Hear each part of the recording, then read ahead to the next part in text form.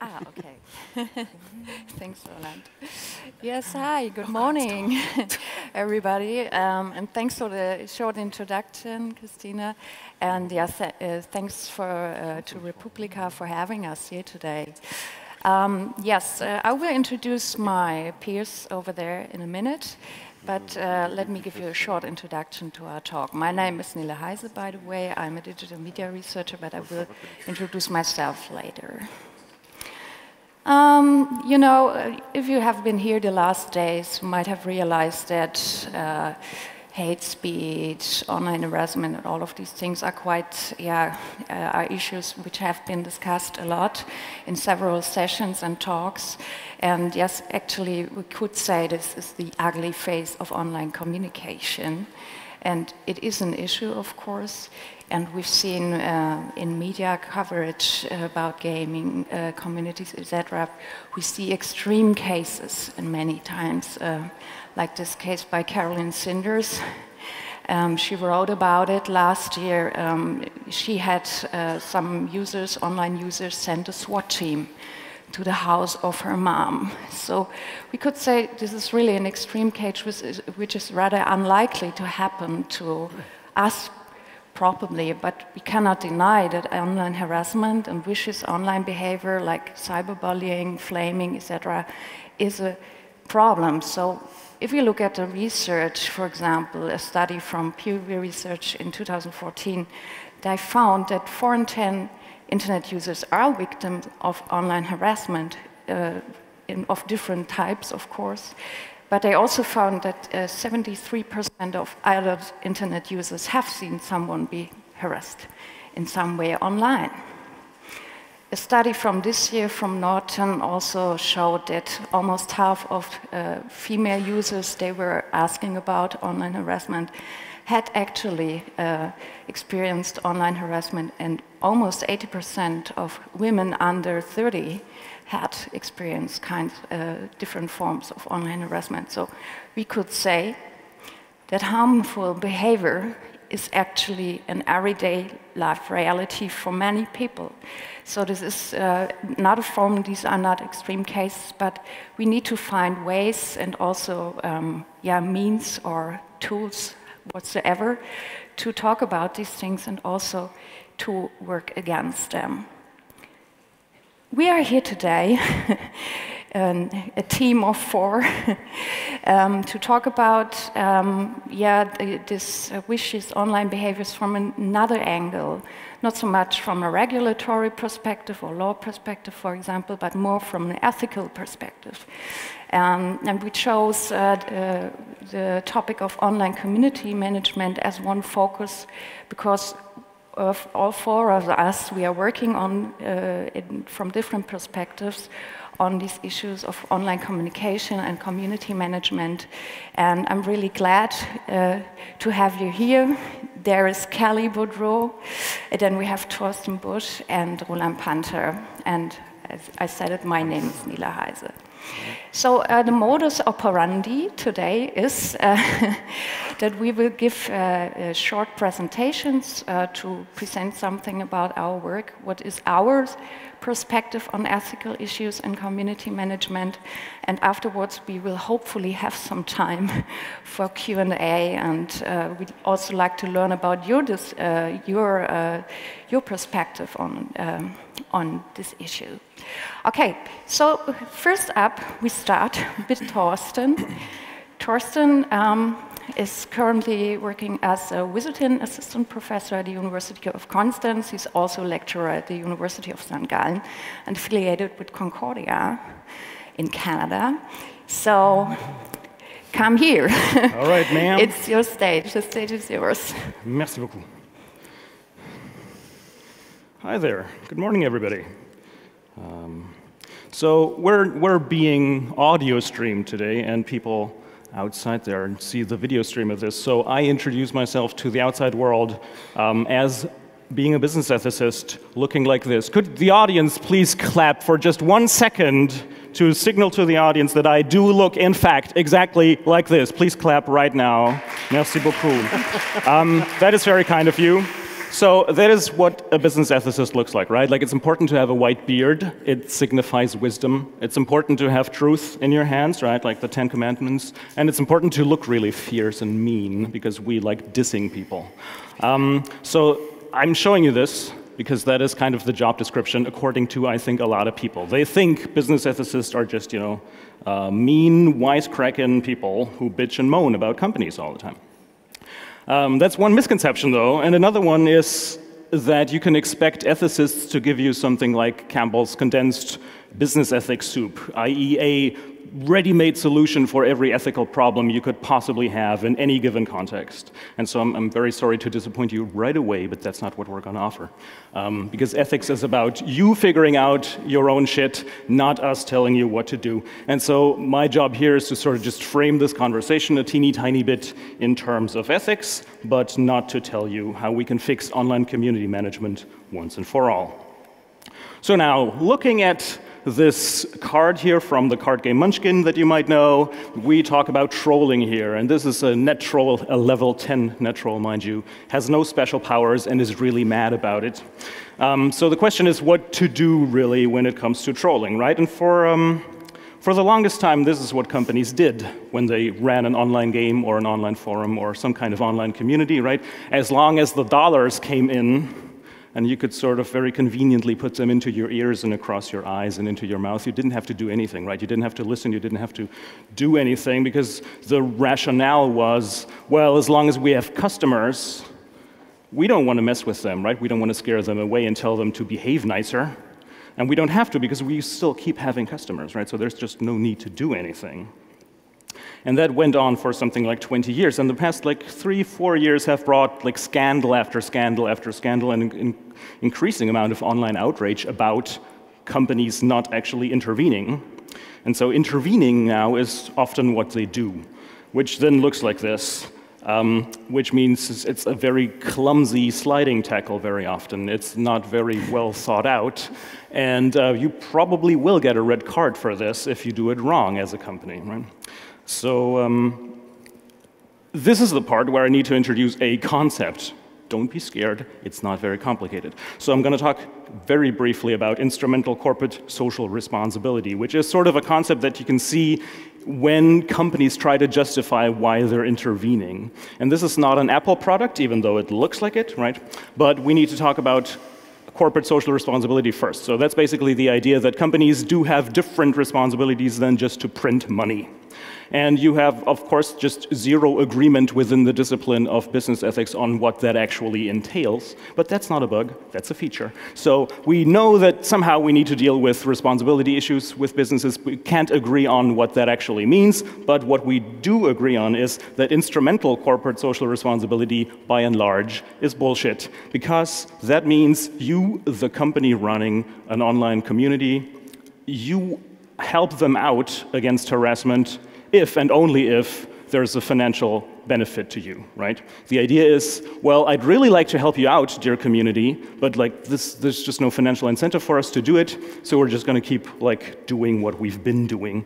And what you really need to sort of argue there is, well, don't people maybe have dignity and deserve to be treated as people and not just as customers, right? So you can use this gentleman's theories here, that's Immanuel Kant, of course, to argue to take community seriously because people are people and they deserve to be treated with dignity and not just as a means to an end, the means to an end being profit, right?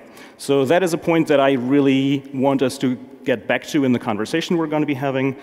People deserve to be treated as people with dignity, just intrinsically, right? You don't need a profit motivation to help somebody out. If you see, like, if you observe a person drowning and you say, well, I'd really like to help you out right now, it seems to me that that's the right thing to do.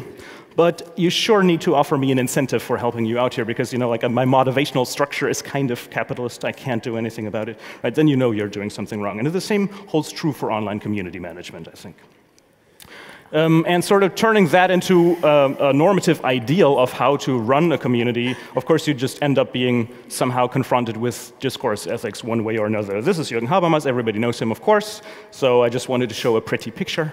But the idea there is that we actually need to install a process of involving everybody in the community in a conversation about how we want to run that community, and everybody needs to have their say, right? It's not just about those ones who are the loudest having their say, it's about everybody in the community having their say. That's kind of the point of discourse ethics in a nutshell. I just saved you like 5 semesters of time in grad school. And the point there is that you want to involve every stakeholder here, right? And very often when you read about online community management and online harassment, all these kinds of things, right? When you're European, you call for the state to regulate this, right? When you're American, you call for business to regulate this because you don't want Washington to be messing with things.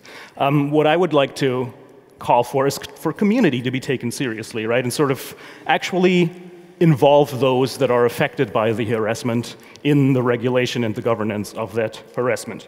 I've done a little bit of business consulting in my time, and you would be surprised at just like how many managers come to you asking, oh, Mr. Wise business ethics guy, could you please tell us what to do? We have this issue with whatever, employees or some community, and we'd really like to figure this out, and we really want to do the right thing. And then if you ask them, well, did you ever talk to the people you're talking about here? Then they're like, no, that's not what management does, right?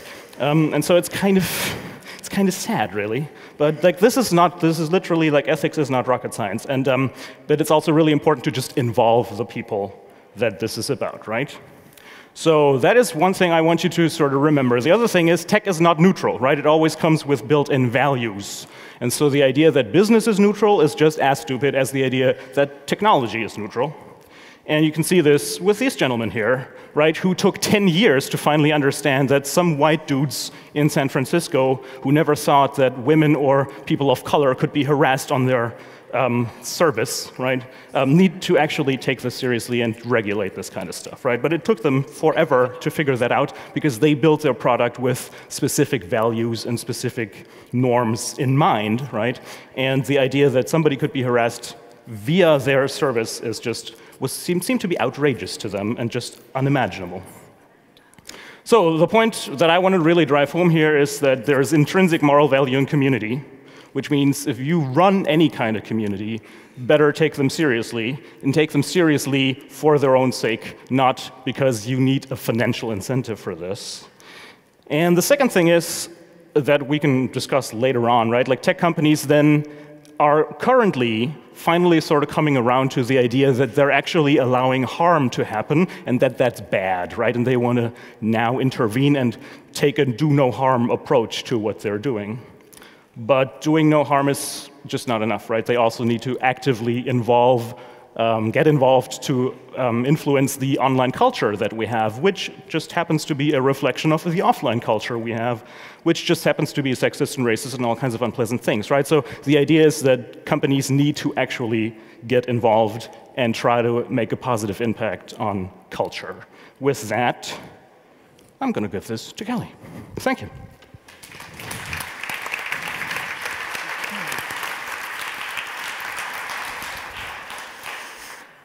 Hello, I'm Kelly Boudreau. I am a games lecturer at Brunel University, London. I teach game studies to game design students. And I want to talk about a little bit about managing the mayhem from the top. So top-down regulation and some of the problems with it and some of the things that we can do to move forward. So I want to start with terms of services and end-user license agreements, which is the most exciting topic on the planet.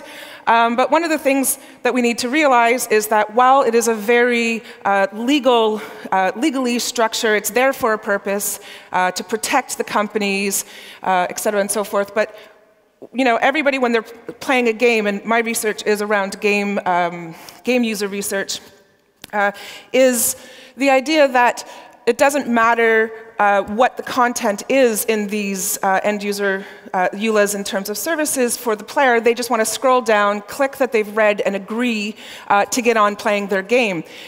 But the problem is that legally binding contract in the sense that you said you've read it, except there's a lot of clauses in it and a lot of things that people just skip over. So one of the things to think about is how can we kind of make this a bit more accessible to the communities that are playing the games that you're putting out there. I don't expect anyone to read this text, but it's just an example. The top one is an extract from a Terms of Service from Club Penguin, which is an online MMO for children 6 to 14 years old. And the bottom one is the Terms of Service Code of Conduct for World of Warcraft, which is 18 and plus. But if you look at it, it is exactly the same language. And so if you're expecting someone from 6 to 14 to kind of understand the differences between what is violent or vulgar versus somebody over the age of 18, you might want to communicate that information a bit. The other thing to consider is that these things mean things to different cultures. So in online games that cross boundaries, geographical and cultural boundaries, what is considered to be offensive might be different for different communities. So it's really important to think about communicating these types of terms and services to the intended audience or the demographic of your game. The other type of top-down regulation that I want to talk about is what Kendra Albert calls creative interventions. And so this was in Guild Wars 2 on their forums in 2012, if I remember correctly. And there's a link on the slide if you want to read her full discussion about it. But on Guild Wars forums, you're not allowed to swear or use any offensive language. And what the designers had decided to do is they created a list of offensive words and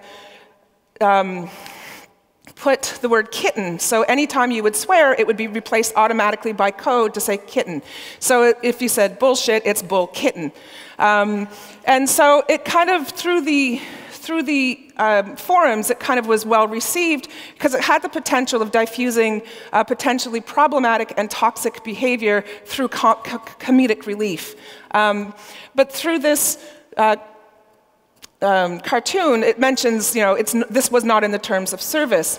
So while it's a creative solution, it's fundamentally still a top-down solution because they never, and you can correct me if I'm wrong, but they never really communicated with the online community to say what words are offensive to you, and is kitten the best term to be replaced? I mean, why not puppy? Because dogs are awesome too.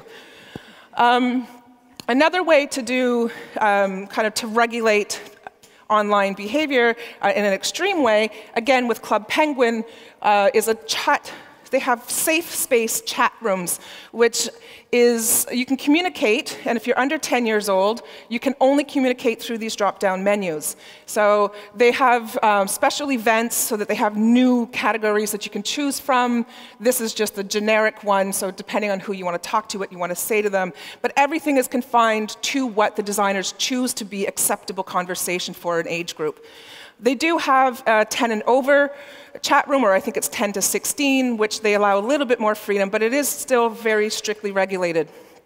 And then finally, it's quite not very clear on this slide, but in World of Warcraft, this is a way to regulate or create a set of technological affordances is to create different types of play opportunities. So this is one of the daily quests that you can choose from. On the bottom, this side is PvE, which is player versus environment. And on the other side, you can choose to play player versus player. And what this does is it sets up an expectation of the type of behaviors that is afforded by the game. So if you're playing on the PvE server, you're playing against the environment. The idea is that it is cooperative, even though it's still a competitive game for resources. You tend to do your thing either with your group and go forward. In the PvP section, you can attack each other. Players can enter combat with each other. And if you're doing a quest and somebody kills you, chances are you might curse at them and it kind of escalate towards a problematic behavior. But the thing is that that's an affordance of the design. This is something that is something that can be regulated, and you can create the types of spaces that you want your players to engage in. And then finally, the last one that I want to talk about is community management, which Roland will talk about in more depth shortly. But the thing about community management and community managers is that fundamentally it's a good step in the right direction, but in the games industry it's still not a very respected position. It's a low-paying position. It's a difficult challenge. And if you want to watch this video, which is by Extra Credits, that talks about how game companies can start screening people for online game communities. But the thing is that fundamentally they are an employee of the company. Their goal is to regulate, police, maintain the rules and the codes of conduct that's created by the company. But on the other hand, they also have to create, their job is to maintain the community side of things, to make sure that it is a safe space and a space that players want to engage in and continue to play. And without the instrumentalist aspect that Thorsten was mentioning, it's not just about making sure people keep playing to keep paying, but it's that you want people to have this community. And on that note, I will let Roland talk about community management a bit more. Thank you very much.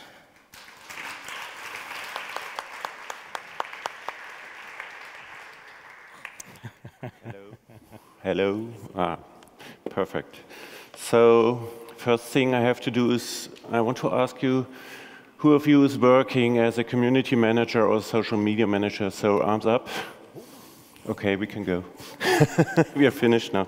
So I'm in the board of the Association for German Community Managers, and we are doing a little bit of providing the necessariness, or we are going to show how these new jobs have to be defined and what kind of work there has to be included. So let's start. I manage my speech with some hashtags.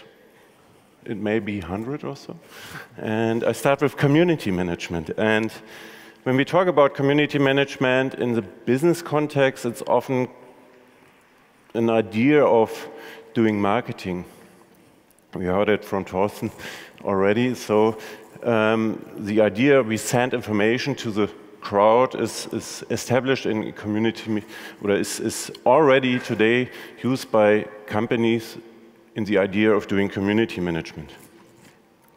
And there's no idea that community management is a better way to get in contact with people. And that brings me to my next hashtag. Who thinks community management is easy? It's easy, or? So, it's easy to create a fantastic community if you have a good product or a good idea or a good service, so they come to you just right now. But it isn't easy if your company doesn't fit to a system of ethics and values that is respected by you in the area you are working at. So I have an idea about community management, what I describe as a good neighborhood. So it's not a place where you put your marketing blah blah.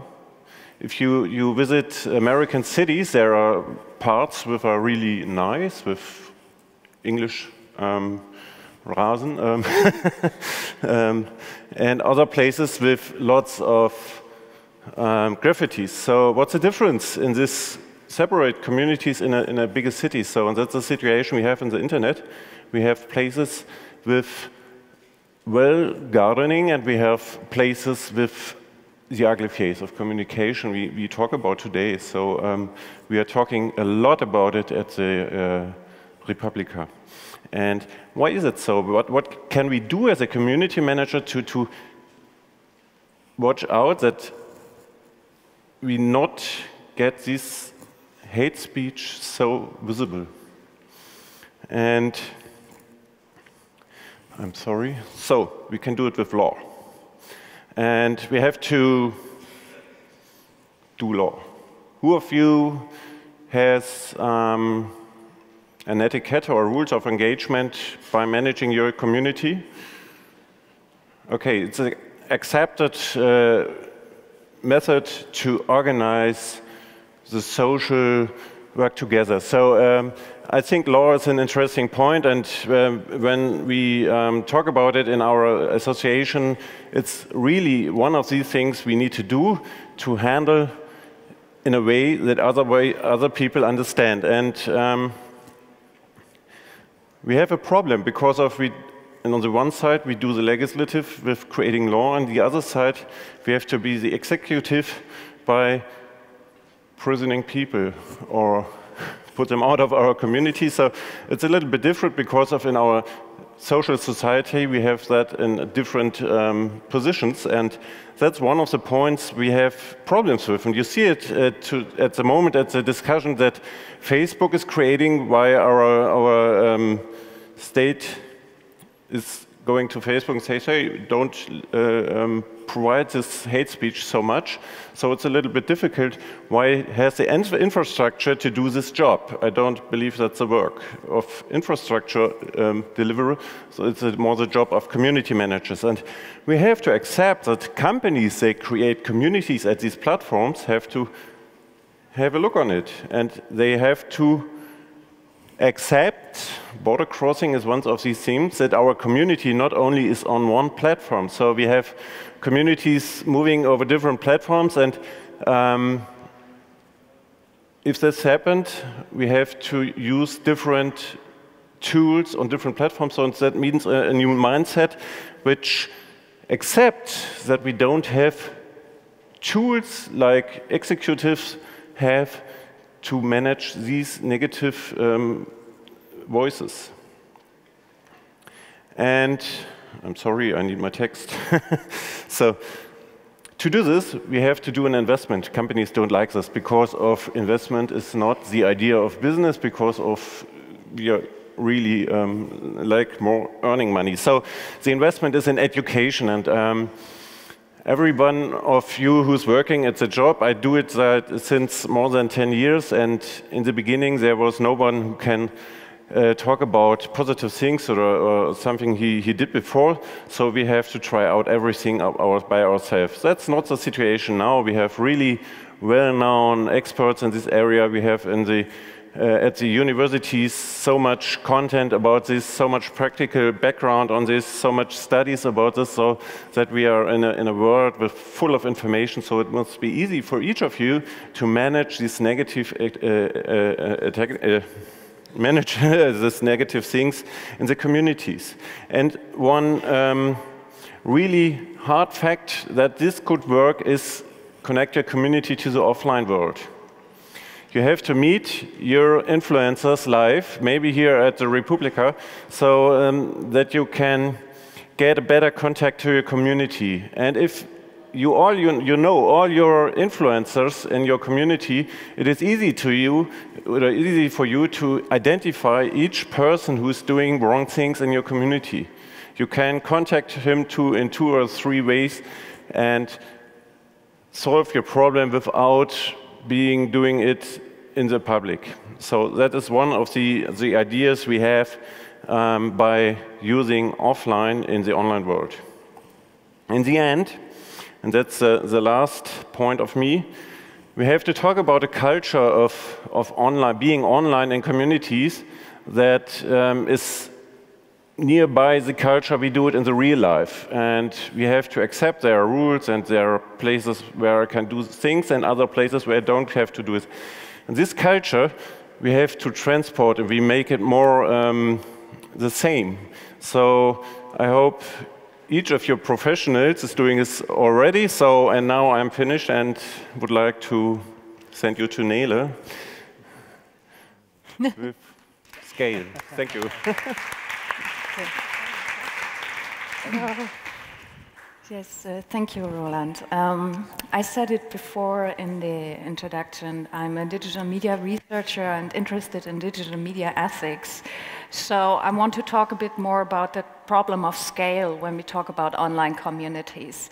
because what we do online is communicate in the end, yeah, and your communities, they are glued together by communication or miscommunication in many cases.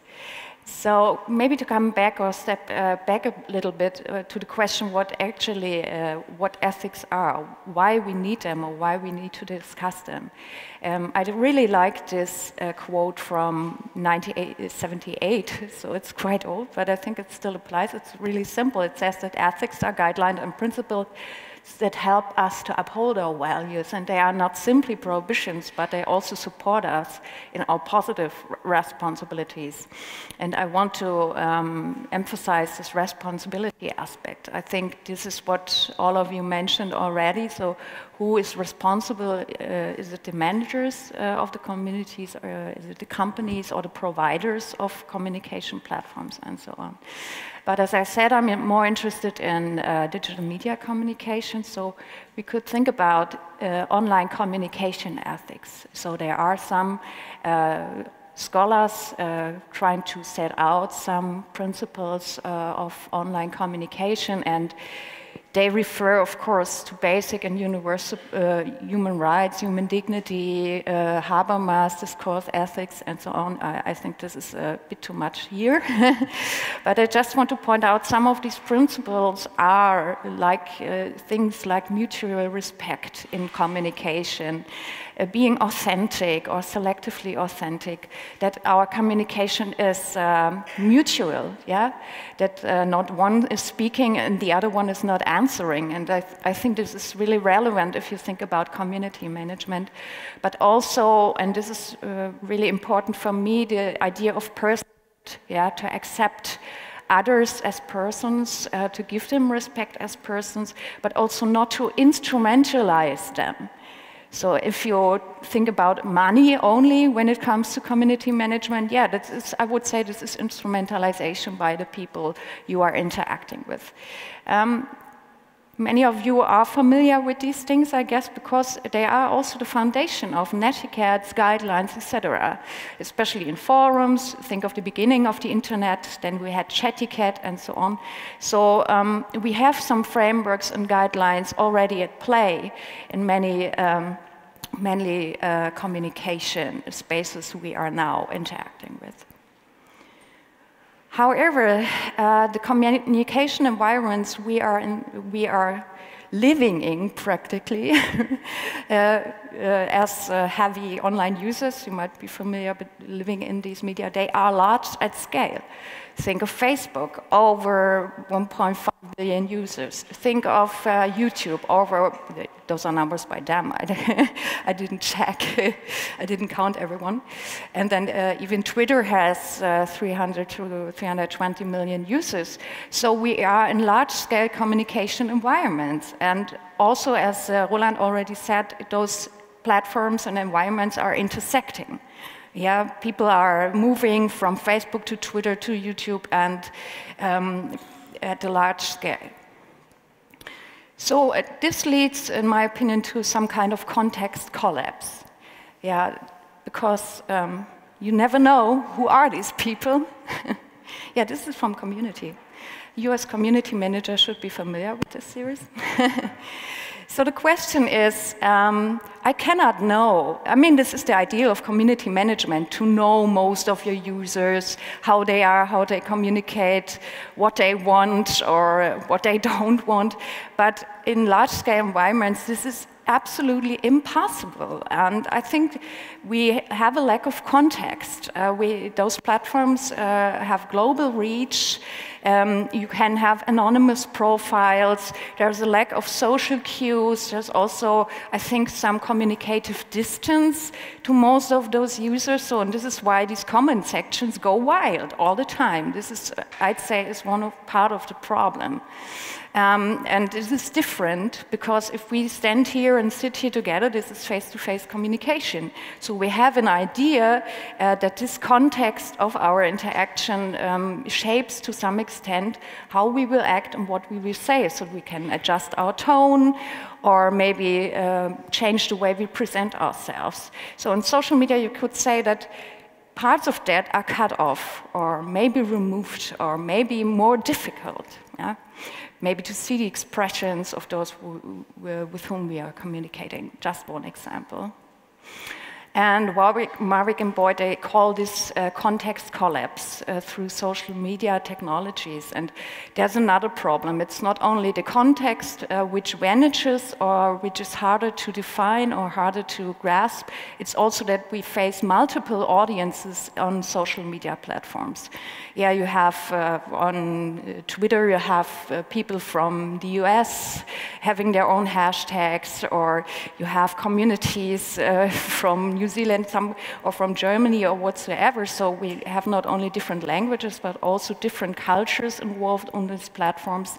And I think this makes it really hard to apply some of those ethical principles I mentioned before. When it comes to scale, there's also another problem. This is Mark Burrows. He's a former moderator of the Guardian community, and he pointed out that scale matters in another way. He says that the worst experiences he had, he left the Guardian, so he could write about this on the Guardian platform. The worst experiences he had was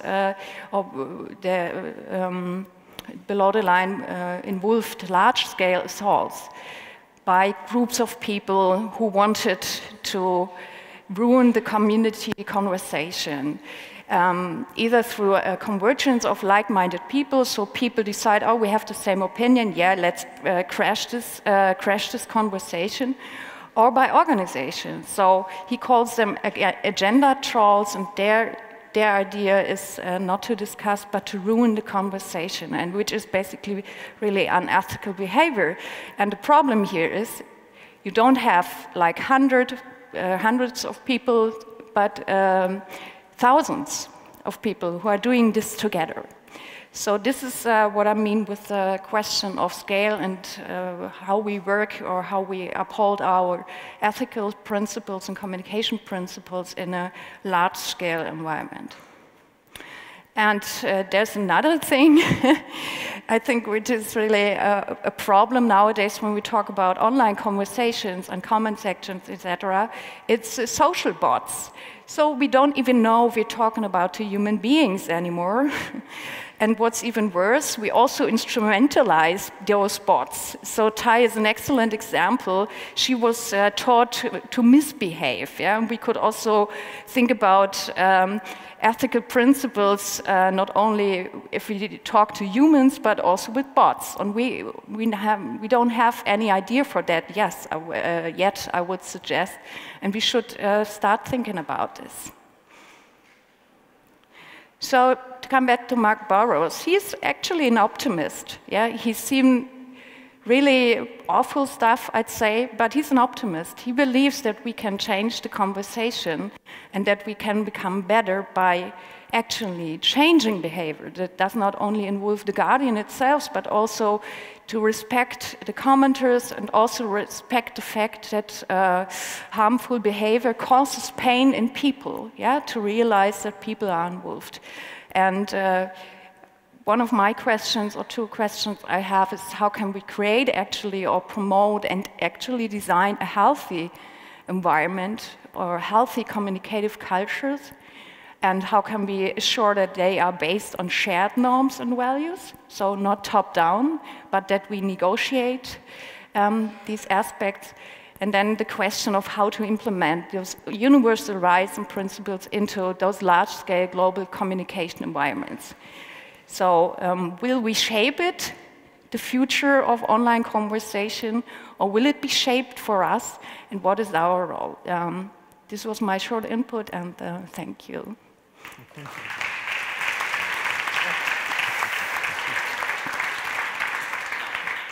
So now it's my turn to be the moderator. If you want to, you can come more with your chairs, more in the center. Oh, come on, yes. You're not being filmed. Or being difficult. Right. Yeah, business doc says ethics are important. So we have plenty of time, actually, like 20 minutes now. And we would, first of all, would like to hear your opinions and also maybe your questions, as we have many community managers here in the room. Yeah, okay, there's a microphone over there. And yeah, if nobody wants to ask something, we're also discussing a bit about it. Give them time to run away. Yeah, as you can see, we also have dogs in our slides, not only kittens. So it's a fair share here. Hello, I have a question. But I think all of you are more cat people on the stage. Yes. I think here's the one first question. Yeah. So maybe I hand over. Hello, thank you. My name is Maike Richter, and I work for Norddeutscher Rundfunk as a social media manager and strategist. So thanks for this talk. I learned a lot, but I have one, excuse my poor English, like one remark. You talk about trolls, and I think it's important that we distinguish between trolls and haters. So because trolls are very annoying, they destroy communication. They can kill online communities, but haters, that is something different. You know, that are people who post a lot, volksverhetzende stuff, I don't know the English translation, and they really hate, they are threatening people, and I think it's very important to distinguish between trolls and haters, so that's just my remark for your talk. Thank you.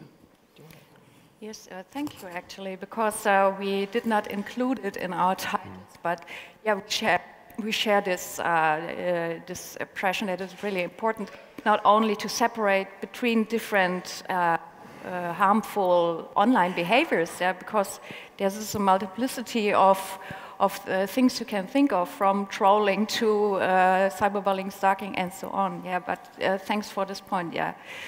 I think this is also, yeah, this is part of the conversation. Right, yeah, first of all, hi Maike.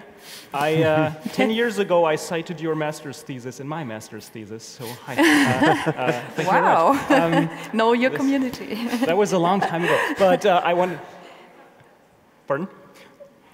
I wrote my master thesis about open source. Right, exactly. Oh, That's where I come from. Talk later. So coffee afterwards. it was like, my point is the world is small, just proving the value of community. Also, sorry for actually not ever saying this before. The point though is, you raise a great point that in like constitutional law we sort of cover, right, by giving people fundamental rights, like human rights and all that kind of stuff, right, that you are never and under no circumstance allowed to mess with.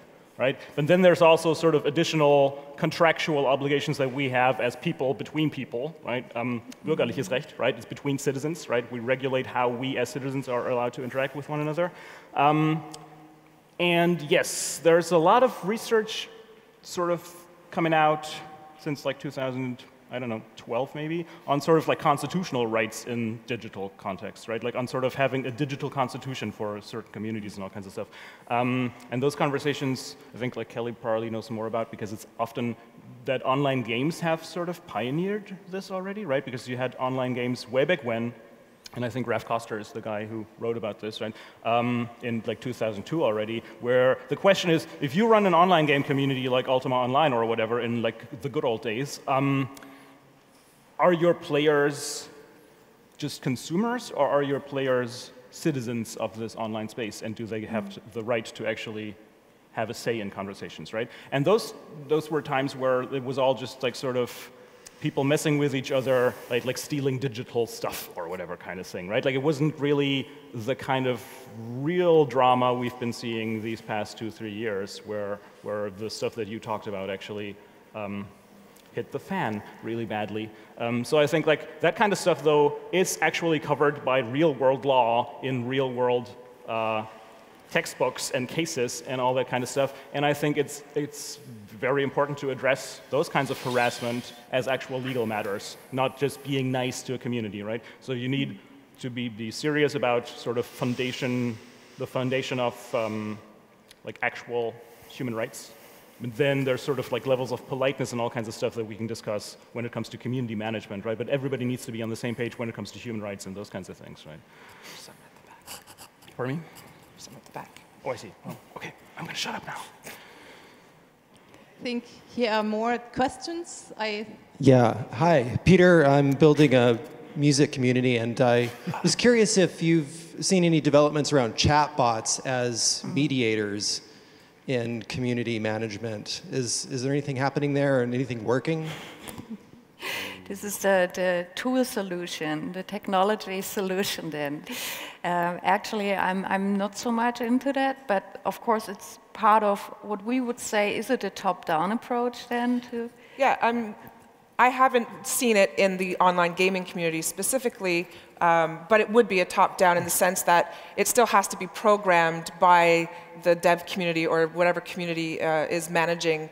So unless it's open, opening a conversation with the community, I think that's the example with the Microsoft bot is a bit of a dangerous kind of warning sign. So I'll just leave it at that.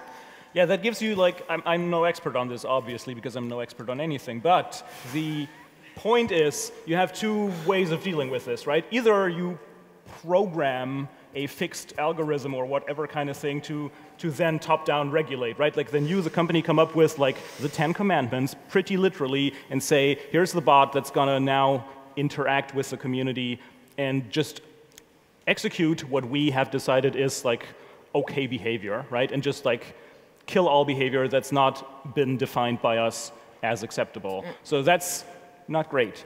The other thing then is the Tay thing, right? Like if you actually allow the bot to learn, yeah, that can go to straight to hell real fast. So I feel like this is a thing where you're doomed either way. So I actually think it's a smarter move to trust people in making those calls and not just try to have smart people program something to be even smarter than people. That just regularly fails. Actually, and you said technology is never neutral. So, I mean, a technologist or the functional solution, I think there's also the danger to miss the whole point of community management at all, is getting to know the motives of people who are violating or who are doing harmful behavior. So there is this chance to get on conversation. You know, 2 years ago or so, I was involved in a larger research project. We did case studies at Tagesschau, Süddeutsche Zeitung, Der Freitag, and a political talk show at Das Erste. I won't say the name, anonymous. And what we saw there, that users actually liked the community spaces those media organizations created for themselves much better than Facebook or YouTube or Twitter. So the wild comment sections or those wild communities out there on Twitter, so they were saying like, no, I don't want to discuss there. And they really appreciated the fact that there were community managers and sometimes even journalists involved in the comment sections. Yeah, and many journalists told us, yeah, if we get involved in I don't know, heated discussions and debates, we can see how the tone gets adjusted. Yeah, this was the idea of context and how to create this context. So I just heard that there are some media companies with huge forums on their websites who will never take a look at the forums anymore. So they gave up on their own website, in this very space they can define and also do something about this. Yeah? This is also a problem of having control over online environments, and which is limited in many things, like if you think about Facebook and what they might change, or Twitter or so. So I would say, or I would agree with Mark.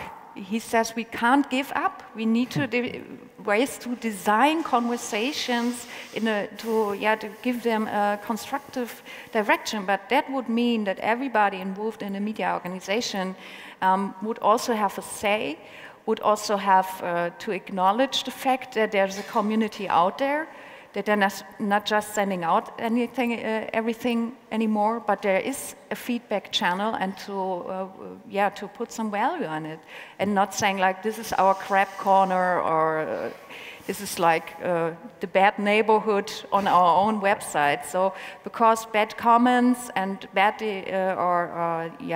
destructive conversation, they have a negative influence on your content. So, just to kind of come back to the question, though, I think you should have to ask yourself. No, I mean it's someone has to ask yourself. What is the goal of the monitoring? Are you just trying to regulate behavior, so as Thorsten said, very top-down, or are you trying to foster a community? And if you're developing a music website, chances are you probably want to foster a community, and people tend to be the best at doing that. So, there was a question. No? Yeah. Hi, I'm Frank. I have a question to another phenomenon that relates to like saying that lots of people weren't like eager to actually do anything. And now I see a school of social media community management that actually goes into the opposite direction, that doesn't go for actually clarifying or mediating, but they go straight for the punchline. They actually go in there and say, hey, you look stupid, fuck up. And they actually kind of have success with that because they get engagement on these comments, they get like second-hand reporting on that. And what do you think about that? I have a strong opinion about it. It's crap. It's really disrespectful. Yeah, I would have used this as an example, but it's nice that you bring it up. Yeah, actually, if you talk about ethical principles like personhood or mutual respect, if you go to your I think you talk about Facebook, yeah? So social media managers on Facebook making fun of commenters and so on. Yeah, if you want to do this, this is really destructive. It's shaming of people. It doesn't matter how bad they were. Maybe they had a bad day or whatsoever, they were really awful, but this is you have to change the conversation and not put another, how is it called? Heating it up. Another log on the fire. Yeah, so I would really say this is also instrumentalizing people. Because you want to make a point, the point of being, I'm sitting here for 8 hours and I have enough of you. I will write something really funny now, and then please shut up, yeah? And others will like that, yeah? This is also about attracting attention or, I don't know, click rates and all of that. And I think it's instrumentalizing. Yeah. Because you use that user in the case to make this point, and you embarrass him, and I don't think that this will be successful at all on the long run. Yeah. So there are different education we are doing as society at the moment. So we see that there are cases like Bundesregierung which use a fine sense of humor to interact with these people. That works pretty good, and it's always eye to eye, it's not getting you down. So this is a good case. If you go in the aggressive kind of getting people down, I don't believe that would work for a longer time because of you create something like a war of words, and the weapons get bigger, but you don't solve the problem. So I believe we have to educate each other, not only the professionals, the audience too, so that you have self-healing effects in your community in the end. You see it like Telekom Hilft. There are guys from the community which are answering to the other guys from the community, and the community management just have to have fingers on it.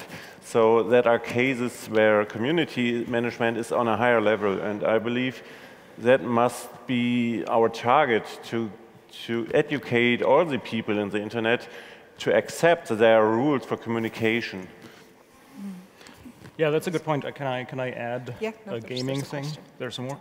Oh, sorry. Hey, just a second. I will try to be short. I know I will fail at that. But the point is, I think the thing that you bring up actually raises the point of there having to be consequences for misbehavior, right? Like that's the thing that gets praised in these contexts, right? And there's a teeny tiny game called League of Legends that people play online, only just like 60 million of them. It's an incredibly competitive game, and that is why it's incredibly toxic, right? But they employ a whole bunch of psychologists to study why their players are toxic. And one of the things they found out is the reason a lot of their players are toxic is not because they're anonymous or anything, it's because there are no consequences for saying the N-word or those kinds of things, right? And then they sort of messed around with it and ran a whole bunch of ethically questionable experiments on their own user base, where they found out if you just like show a pop-up window even that says you just used an unacceptable word, then all of a sudden like the player gets sort of like taken aback, right, and realizes, oh, there actually is a rule here that I was not aware of in like the heat of the game, right? And that way you can educate users, right? But that means you have to take them seriously in the first place and not like shoot back or punch back with like the same kind of vigor that the infraction was in the first place.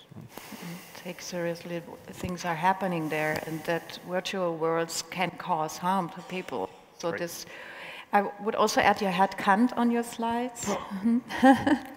And was he the inventor of this golden rule? Like, no. The golden rule is like an old-timey and also really shitty thing. But like the idea is like take people seriously as people with dignity, right? Like, and also the idea I think would be so do no things that you don't want to be experience yourself. So I mean this also counts for community managers, I think. So if you don't want to be screamed at by someone or you don't want to be made fun of in public, on a public space, so just don't do it. Right. Okay, one last question. Yeah, no, the only thing I wanted to say is that talking about communities, we're not only talking about haters and trolls, but there are positive effects as well that we forget. So, and whenever we communicate as social media managers or something, the communication doesn't end at the screen. There is a person, and this person might take this into her or his real life. So if we are rude to someone, he takes it out. It doesn't end at the computer screen. And we really have to make sure that we don't think of a community as a bunch of people with no names, but of human beings, single human beings who we affect, and they affect us as well. There are weeks we go home and we're really pissed off with the community, and we really don't want to talk to any of them again. But again, what affects us does affect them. So we can handle this in a positive way by giving positive voices a chance to be heard. So we just click a like on their comments. So it's another kind of interaction, not only regulating hate speech or trolls, but giving those who have a positive opinion a voice by making them visible. And we can do this with a like or with another comment saying, thank you for this comment. It's just, it's a little thing to do, but it can change the way the conversation is being seen. Yeah, I just want to kind of add to that. I've been reading a lot about kind of toxic messages on Facebook and whatnot, and around the community of mummy blogs, parents who blog about raising their children, and some of the it's actually a very toxic community where parents like to judge and say very mean things to other mothers about how horrible they're doing their job. And I was reading this one article about this woman who was torn apart in the comment section on her blog, and they said that she was a horrible mother and she should have her children taken away. And she was seething, and she really wanted to basically lash out. And she slept on it and wrote the next day and kind of wrote a positive message to this woman saying, you know, it sounds like you're doing the best you can do as a mom yourself, and I know how hard it is. And she actually responded in kindness to a very toxic response, of which the woman who originally wrote the negative comment had a moment of self-reflection and actually apologized on her message saying, oh my God, I'm so sorry, you're raising 3 children, it can't be easy, and I was having a day. And so instead of her like taking that moment and not lashing out, it changed the conversation, it changed the tone, and it actually probably strengthened that mummy blog community. So. Yes. managers as well. Yes. Take your time. Yes, Don't just absolutely. respond, don't react, but take your time, think about it, and then write something that's not emotional, but give facts, for instance. And also invite people to be part of the conversation. Yeah, we talk barely no times we talk about how we want to build our communication in certain communities. So I think this is our time to start the conversation, but we hope you will continue the conversation in your communities, and let's get ethical. Thank you, and bye-bye.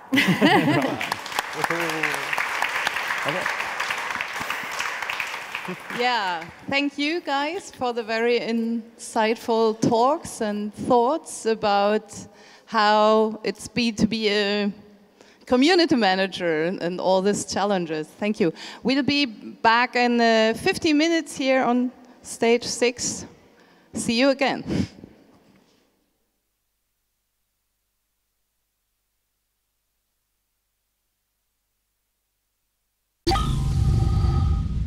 You